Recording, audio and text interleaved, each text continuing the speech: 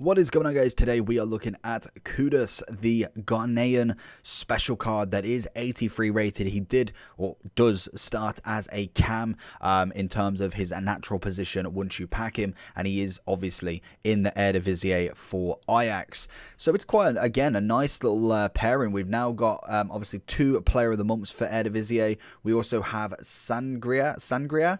I want to say it's how the Ivory Coast PSV CDM. We have Tadic in form. We also have Berghuis on the right wing. We have an informed centre mid and Gravenbach as a road to the knockout. So we're starting to now see quite a nice, well-rounded Eredivisie team. So it's going to be quite interesting to see what this guy can do, because obviously at the minute we have Till as the cam in terms of our Eredivisie team. Whether we get an icon swaps for a Ghanaian team, very, very unlikely. I don't think they go that specific with nations, but obviously we would be looking at him for the league requirements. A 4-star, 3-star. He has started the game with a rating? A 77 gold rare. So again, let's have a look at the upgrade of what we've got. So he's had a -3 on his pace, but a 7 on shooting, 4 on defending, 6 on the physicality, on the dribbling, 5 on the physicality, and a +15 on his passing. So again, not necessarily a bad upgrade, and I think they've definitely done relatively well with a lot of these upgrades. There's a couple of rule breakers that I'm thinking I'm not overtly happy with in terms of I feel like they could have done better. Casemiro comes to mind as the first one, but I think he's relatively nice, this card. So let's jump into him then. So in terms of chemistry style, I think we're going to have to be looking at that Hunter, if anything. It would give him 86 shooting and 95 pace, turn him into an 89 rated cam, and to be honest, not a bad card overall. 96 acceleration, 95 sprint speed. You'd also get the 90 finishing, as well as 87 positioning, and also 89 shot power. But less of the statistics. Let's jump into him. We've got great agility balance. We've got good composure for an 83. We've got great ball control and dribbling.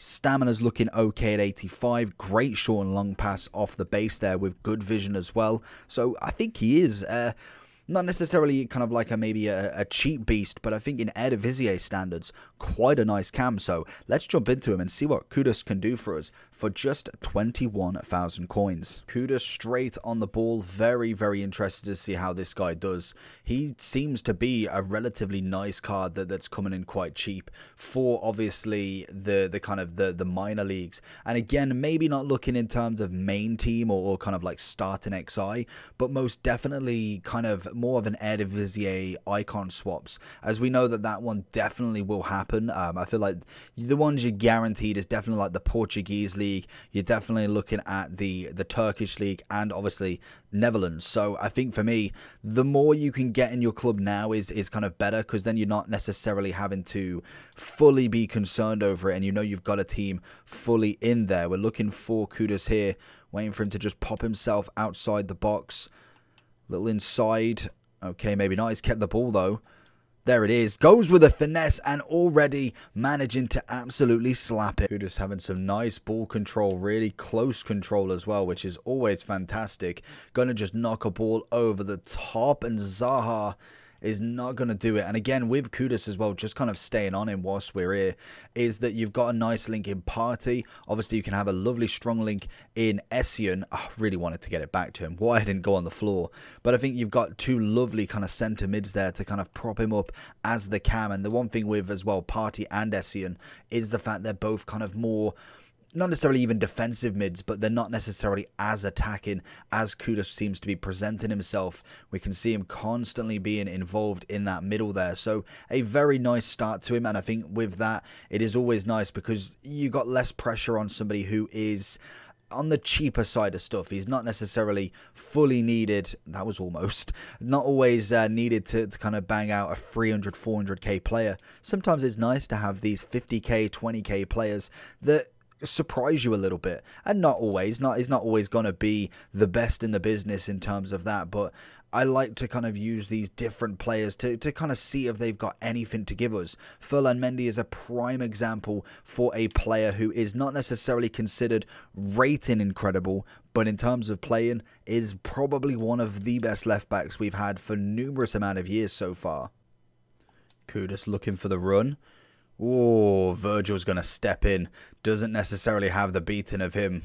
Kudus, it's gone for the chip across. I thought he would bring him out. I really kind of shot my shot a bit early in that one. Oh, he's gone for it. Can we get the chest? Oh, he gets the chest, but Walker's going to be there to make that tackle, and he's managed to just make him look silly, really. Oh, but he nearly lets a rifle off outside the box. Kudus. Going to make him think he's going one way, and Rudiger's just going to mop up. And Kudus. We went for it. Was trying to do a review on something else, but we managed to get Kudus getting the goal again. Oh, Zaha finds Kudus. He's going to look for the tackle. Goes across, Rudiger just getting the block. It was almost perfect from him. Into Kudus. Gonna look for that left foot if possible. Ah, there's just too many bodies in the way. Finds Kudus again. He's gonna knock it in. Ah, Kimpembe. Such a good centre-back, honestly. Kimpembe, Marquinhos. Them two together are just a nasty pairing. Very, very OP in this game. Rolls it in. Very nicely. Little pass back into Kudus. One more into Kudus. Can we find anybody back?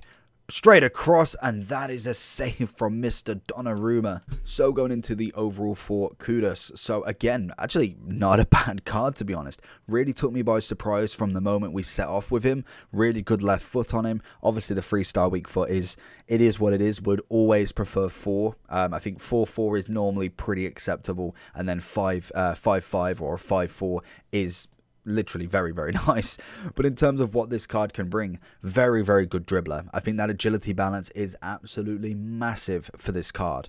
And in terms of kind of like the upgrade, you can see if we go from gold to rule breaker, we can see obviously that big passing increase, as well as the defending, dribbling, shooting and physicality, and then just a -3 on the pace. I don't think is necessarily awful, because you are whacking that hunter on anyway. So even if we say we look at the pace on this one, it takes it up to 98, but obviously the acceleration's already maxed out before that, I think, whereas this one you're kind of getting the most out of it. I think it might have actually just maxed out on +10 anyway, but in terms of kind of what you're getting back, I think the rule breaker definitely is a much better card. In terms of Eredivisie, like I was kind of like saying at the start, you've obviously now got Till as a cam, Gravenbach as a CM, you've got Brovers, or is it Brovers?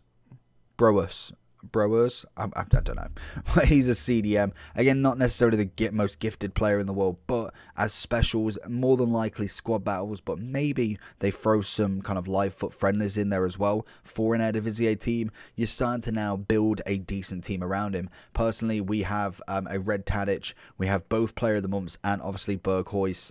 We haven't necessarily got Gravenbach or these two, but once they kind of hit their minimum, like for instance, this guy definitely has hit his minimum, we will pick them up to whack them in the team, just to kind of have them there ready, and if needed, they are at their lowest price anyway, so there's never a need for them to kind of go down even more. They are already at their lowest. So when you've got players like that, it's nice to kind of build a little special team around everybody. So again, it's sometimes just something to think about with icon swaps, and that's really all it's going to be used for. I don't think necessarily we'll get a massive kind of go ahead with a Ghanaian team. That just naturally doesn't happen, because I think it's just necessarily they pick more of the major nations in terms of Argentina, they go Brazil, they go Germany, so it's going to be a very interesting one to see where they go with these sorts of icon swaps objectives. Normally they stick to the same pattern, obviously Prem or the Major League live foot friendlies, and then you get Eredivisie, you get Turkish League, Portuguese League, and then something like Brazil, Argentina, Silvers in squad battles. But I think for most definitely, you're starting to build a nice little Ghanaian team. Obviously, we got Boateng last week. If you did manage to do him, personally, we left him just purely for the fact that he doesn't fit into the Bundesliga team, as we already have a couple of specials already there. But then also you get the strong link with Essien, and then a lovely little link into Abida Pele. So again, some nice links going on there, and as well, we can't miss out our man Partey from the Prem. But in terms of what this card can provide, he is more of an objective card more than your main team. He has got some nice dribbling on him, but I think once you kind of get into the big leagues, you go into Division 2, 1, Elite, into Foot Champs, I think he's going to be overran. So he is nice for the objective side of stuff, makes it a little bit easier.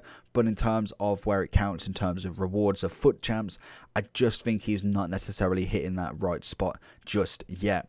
We did whack a Hunter on him, which I think is what definitely helps.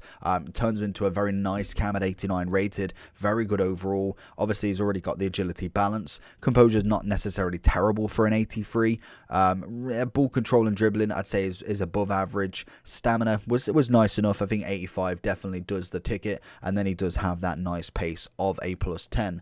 Overall wise for me, I think in terms of FUT champs, I'd be looking more along the lines of a 7 out of 10, maybe even a little bit lower, purely for that weak foot, and obviously a couple of stats that you'd like to increase, but you've got to think he is only 83, and more than likely he'll start coming in at about 13 to 14k, like his Eredivisie partner in this week's Rule Breakers kind of team.